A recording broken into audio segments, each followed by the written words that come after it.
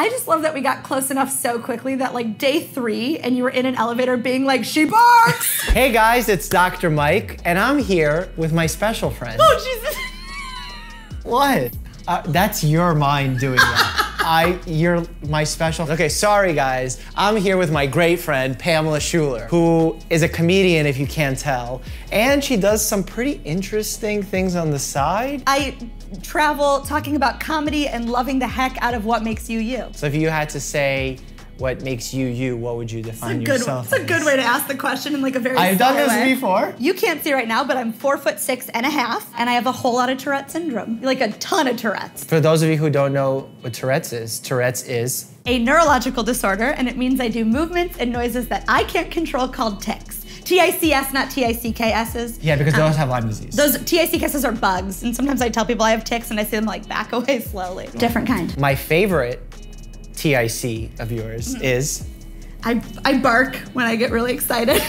And you know who else loves that? I love you more than all people. I love you more than all people. One of the last videos that I did, which people really enjoyed, was I encouraged them to roast me on Instagram. I wish I had a professional comedian. She's professional. She not only performs all around New York City, but the whole United States and even the world, right? Yeah, You've done shows in Israel and stuff? Yeah, Canada, Israel, London. Canada's not around the world. You know what? We're gonna count it. It's 2 hours away. We're gonna count it. I'm inclusive of Canada being part of us. Yeah, but I don't know that it technically is. It's not. Okay. Roasts come out of love, right? Like I think this came out of, Mike asked me to do this, and I was like, oh my gosh, I need time to write these. And then they just flowed out, you know what I mean? Because it's not that hard to make fun of this kid. At the end of this, are you and I gonna remain friends? God, I hope not. I will continue coming over for the dog. Mike dates 10s. To be clear, that's how hot they are and their IQs.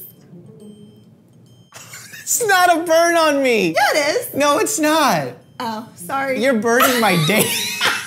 Dr. Mike has millions of followers and literally ones of friends. That one actually hurts because it's true. I think I have more fingers than friends. If you pull a tear, I'll be really impressed. Bear will lick it for me. Please know that all of these come out of love. Also, that's a creepy thing to say. Dr. Mike works out every day, has a fancy car, and a huge dog. I do have a huge dog. You do have a huge dog. Mike's clothing is so tight, he uses it to teach us about anatomy. That is accurate. I know. Men who have midlife crises buy sports cars or large dogs. I messed that one up. Start over. Men who have midlife crises buy sports cars or large dogs. Mike has both. I'm not even 30 until next week. Obviously, I'm not saying Mike has a small eggplant. His car says that for me. I know one thing, Audi's not sponsoring this video. What would you say if I had a pickup truck? The same thing? Yeah, probably the same thing. I once went on a date with a guy in a pickup truck and he literally goes, strap in. And I was like, do you have a car seat? Mike once said he could diagnose a gynecological issue by the smell. To which his girlfriend replied, please stop calling it my gynecological issue. Bear wants to diagnose the gynecological issue. What did you come here for? Bear and I have a thing. I'm not gonna get into it. Mike has dated 3 Miss Americas, but only because Miss Universes have standards. I dated a Miss Universe. Shut up! Well, now that we got that out of the way.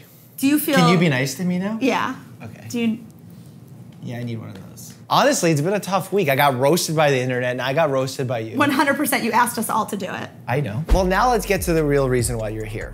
Yes. Sorry, you haven't told me what that is. I don't know either. Why are you here? How do we meet? You want to tell people how we met? Yeah, we did a program together at MIT. You see how smart we are? Both of us equally. I did a program in college. I didn't do a program in college. I went to college, but clearly I didn't study that well because of how I opened that. And it was called NYIT. Now, it's a solid school, but it's no MIT. People would say, oh, you go to NYIT? That's so cool. Where's that? Like, what's it about? I'm like, oh, it's like, you know, MIT, but in New York. So you had to go to the real MIT for something. Yes. That was a really good story. We met at a program where we spent a week learning about like disabilities in the media and a way to like make more noise in the positive world of disabilities in media. As a comic performer, there have been so many times in my life where I've been cut out of something or not put in something or not right in something because like I can't act away Tourette's. So that program, it was through the Ruderman Foundation, and I think Lead 20 is what it's called. But it was a cool program for a week, and there were like 25 people who they considered influencers, and then somehow me, unclear how I got in.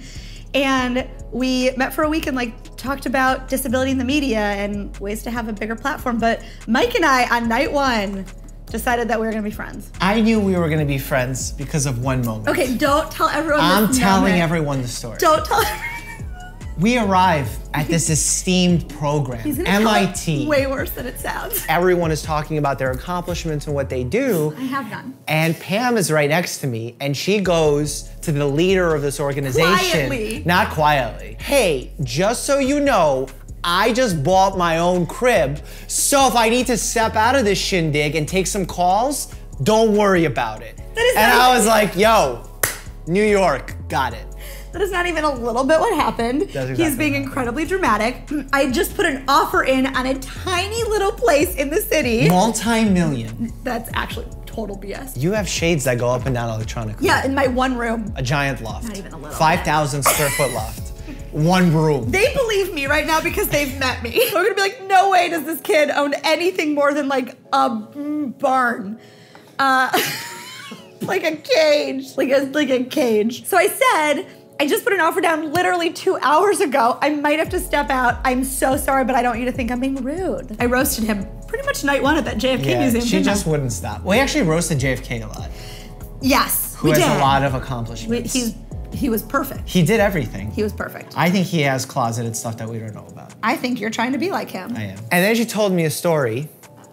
I think it was on day 2. This is my favorite story. I think this is your favorite story too, This right? is definitely my favorite story. Honestly, if you didn't have this story, I wouldn't be your friend. That's totally fair. Yeah. If you weren't a doctor, I wouldn't be your friend. All right, well. I, up until a few weeks ago, lived in a tiny Manhattan studio apartment with thin walls and a no pet policy.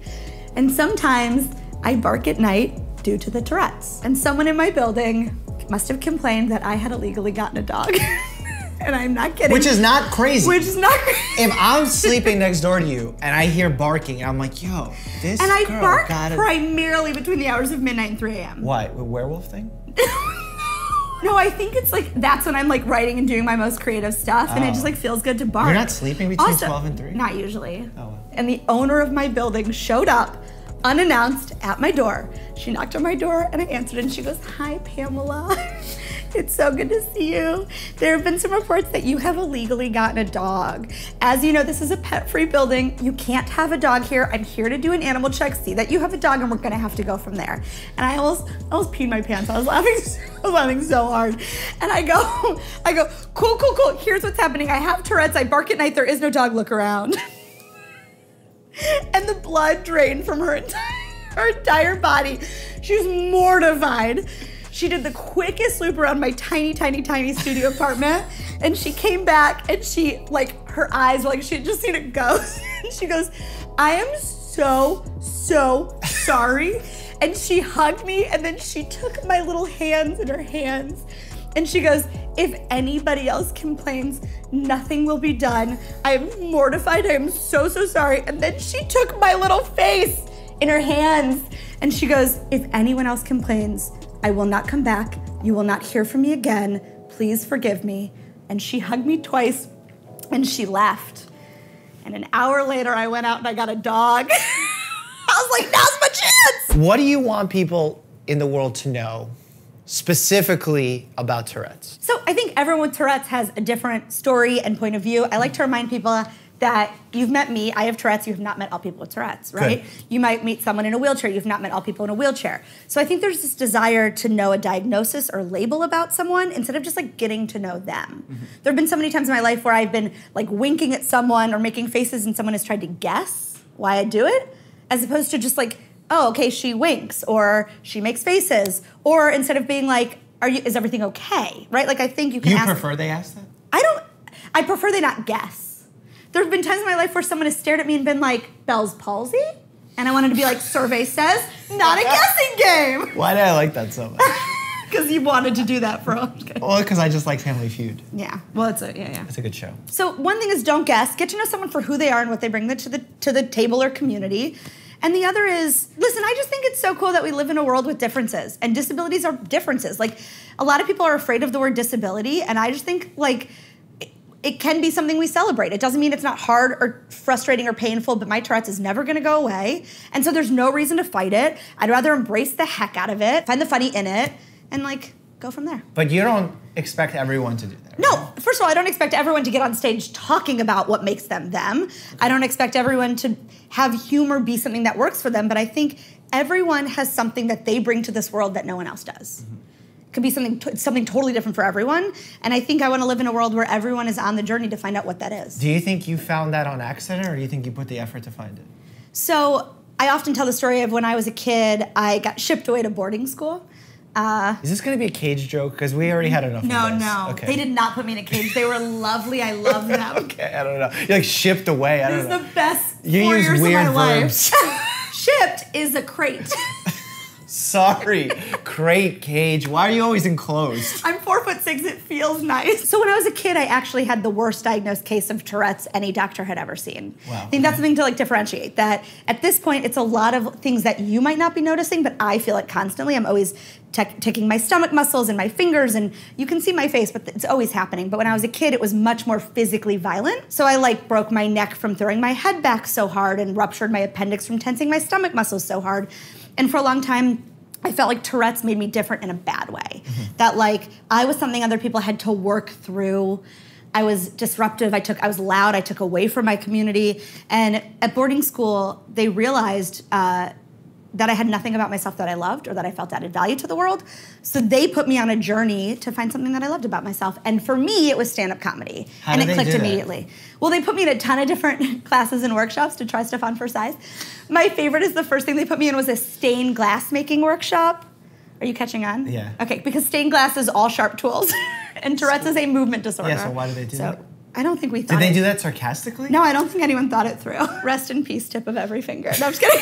I was a witty, tough kid, but I wasn't channeling it correctly. And they ended up putting me in a stand-up improv workshop, and it clicked immediately. Wow, okay. Why did you go to the boarding school? Sorry, why were you shipped off to the boarding school? I went to board. No.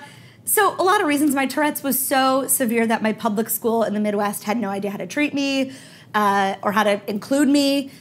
They had me in a class away from other people, so I was like socially very isolated. Okay. When it got so disruptive, they stopped allowing me to come in. So they put me on something called Homebound when my neck was broken, and a teacher would come to my house and teach for like 3 hours a week. So I was not getting a real education. And did this boarding school, do they have a specialty in this? No, it's So why do they know that, like, first of all, who sent you there? So I sued my school system. You did? My family sued my school system. They wanted to put me in special education, which was not the right fit for me. I have no control over my body and the noises that I make, but that wasn't the right fit for me, right? But I was too disruptive to be in the typical classroom. Okay. And so they said enough awful things and did enough awful things. Like, this is a direct quote. The woman hired to be the advocate for kids with disabilities said, and I quote, "Kids with disabilities, kids like Pam, don't get A's or B's, they don't get into college, and they don't get invited to hang out at the mall. And if you lower your expectations now, it'll be easier in the future." That was a direct quote said to me and my mother from an educator. Did they say that to you in jest? No. So that was her reasoning as why she was doing what she was doing? Yeah, that was her reasoning of preparing my mother for me not having a life like other people. But how, were you not getting A's or B's? No, I wasn't even really able to go, but I was failing out because they just had no idea. They just had no idea how to include me. They had no idea how to allow me to make noises and flail in a classroom. And a lot of people think that people with Tourette's just yell cuss words. That's because the media makes us think that. Most people with Tourette's actually don't. I did. Okay. But I like to not make that the whole thing. Sure. I yelled bad words and also phrases and words for about 3 years of my life, but they had no idea how to let me be successful in a classroom. If you were her, what would you have said to you instead of that? I would have never put a limit on a kid. Okay, so tell me what you would say. I probably would have said, like, let's get to know you and your goals. Let's get to know what makes you you, and let's see what we can put into place to allow you to be your best self. As opposed to, kids like you aren't going to go anywhere, so let's lower expectations now so that it doesn't hurt later. So it's not about lowering the expectation, about changing them. It's about changing it. Sometimes adapting. And saying to a kid, like, who you are right now and what you're capable of now is not going to be what you're capable of in 4 months, 6 months, 4 years. It's a short-sighted view. Yeah, so let's do what we can now to celebrate the heck out of you and see how much you can do. And like, I went to go audition for the school play, and I remember the director laughing and saying, "Are you kidding me?" and like having me leave the theater. I've seen the "Are you kidding me?" type people, but I've also seen the "aw" people. Yeah. And we talked about that when we were in MIT. You're not a fan. No, this word inspiration is like one of my least favorite words. I think being inspired is great. I think we often have this desire to hold up people with disabilities as an inspiration for just living their life. Mm-hmm.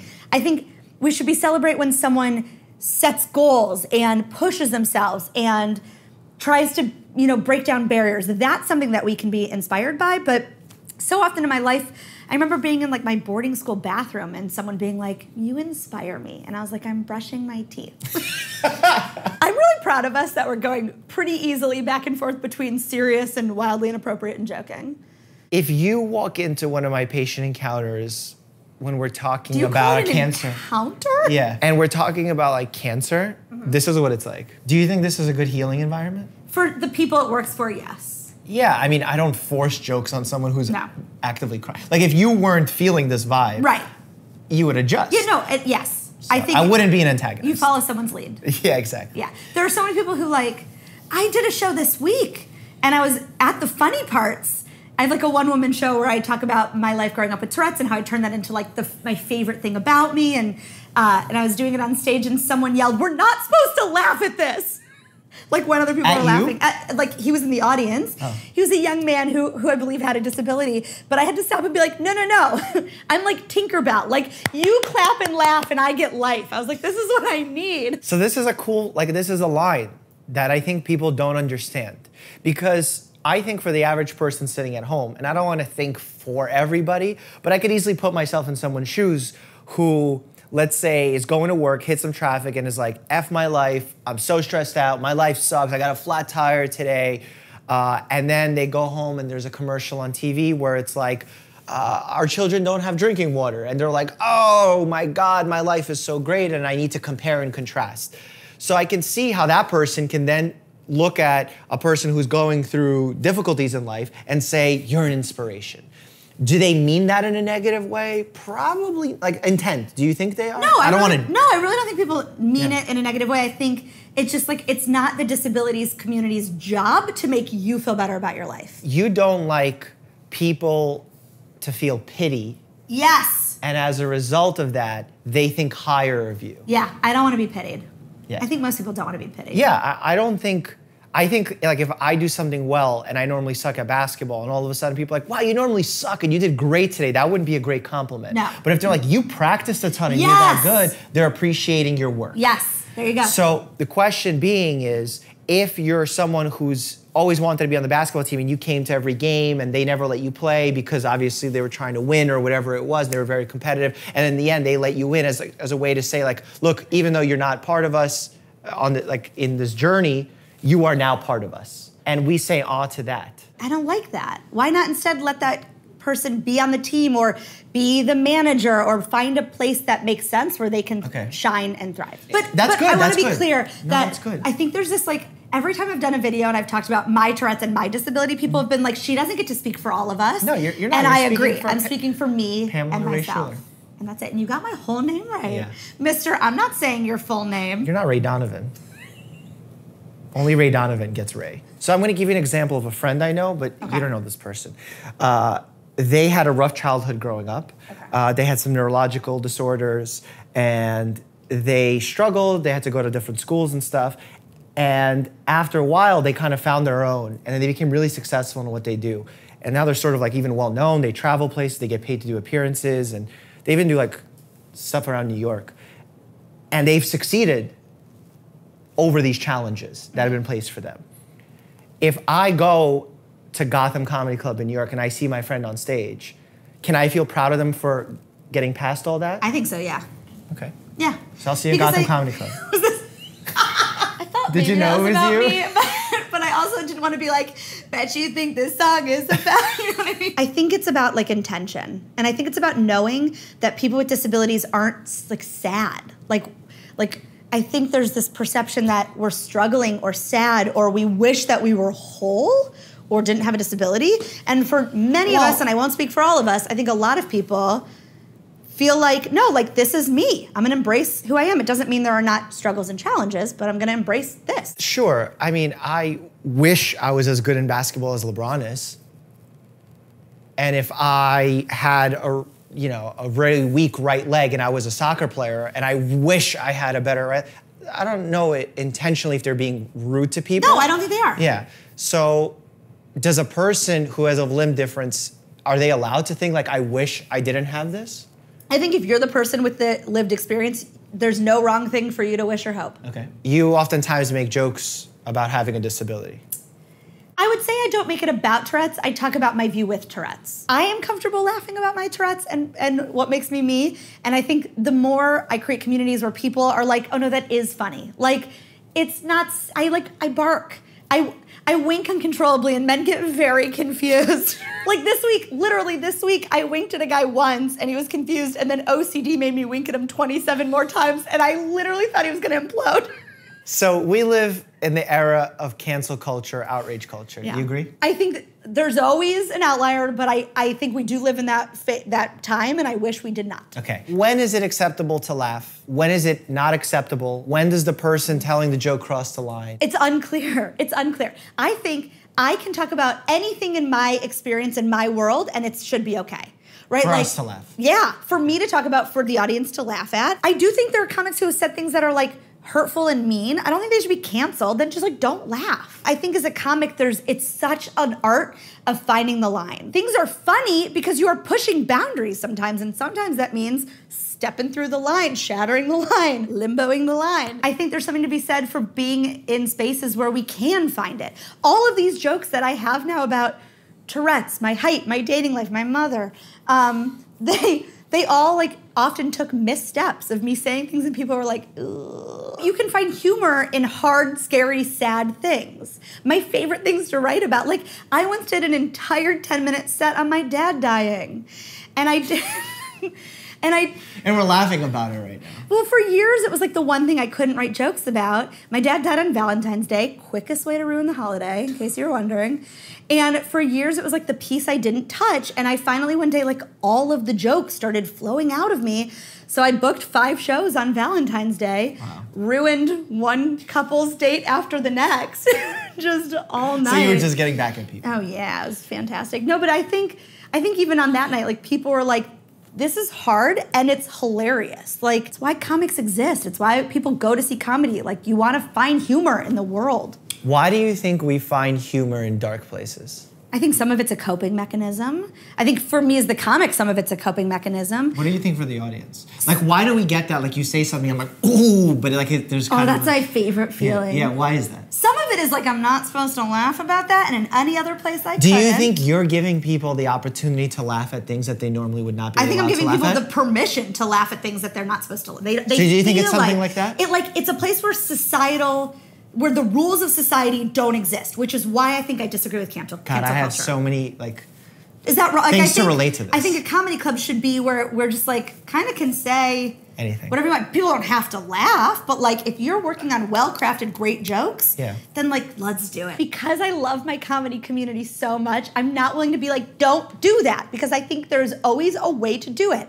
You just have to work at it. Comedy isn't just getting up and being like, this is the most inappropriate thing I can think of. It's us, like, working on jokes and crafting jokes and, like, trying to find angles. I just don't think we can ever say, don't do this, do this. In all these arguments, there's always some, you're partially right, and we need to figure out what's the middle line. So I always want to figure out, like, what's the middle line? Like, if we make a joke about it, but someone gets offended, we can apologize to that person, we could talk about it. Or we can say, I'm an artist and I was finding my footing. And I have a few things in mind right now of, like, recent things that have happened where there's been just a big uproar of being like, that comic should be canceled. They should be pulled from TV or whatever they were on, as opposed to, like, let's start a conversation about this. Let's use this to talk about it, because I think comedy can be a conversation starter. And I think when we cut it off, it's a conversation ender. It's like reinforcing this belief that, like, disabilities are something we should hide behind or be embarrassed, as opposed to, like, no, it's okay to laugh. Like, let's find the line. Let's do this together. Let's have a conversation. There's always a way to make something funny. I don't think every comic does it.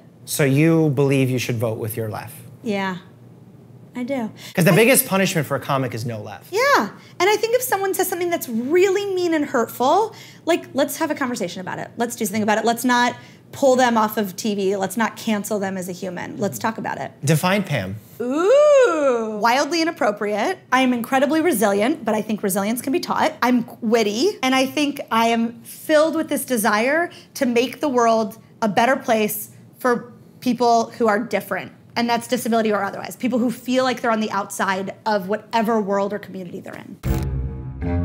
I'm a huge believer in therapy. I think we all need it. I certainly do. Why did you roll your eyes when you said it? I have Tourette's. I'm 4'6" funny. It's a whole lot of funny. And a half. I think you're a solid 4'9" funny. Thank you so much. I'm not. There was a guy sitting next to me, and they made him go to detention because he had never had detention. And I had a tick where I did this really hard, and I accidentally, he was sitting too close to me, and I just had a fear of like, oops, like what if I like, but your arms were here, and then I felt safer. Sorry, Glenn. You can cut it all out, right? Oh my God. Because I want to be like, but I didn't. But you did. No, but I didn't. I can't unhear it. Getting to know what makes someone tick. See what I did there? I just love that we got close enough so quickly that like day 3 and you were in an elevator being like, she barks! If you'd like to see more of Pamela Ray Schuler, visit her YouTube channel down below. And my Instagram. And her Instagram. You don't even post on Instagram. All of the time I do. I have literally tons of followers. If you'd like to see a funny video, where should they click? Like right here? Yeah, right here. And then if they want to watch me in the hospital, where should they click? Right here. No, right here, right here. Right here. And then let's put another one over here. What do you think should go over here? Right there. What kind of video should go here? Let's do like a drama review? Yeah. All right, drama review up here. Click that one. And as always, stay happy. I know what he wants me to say, but I'm going to say stay fabulous. Okay. And healthy.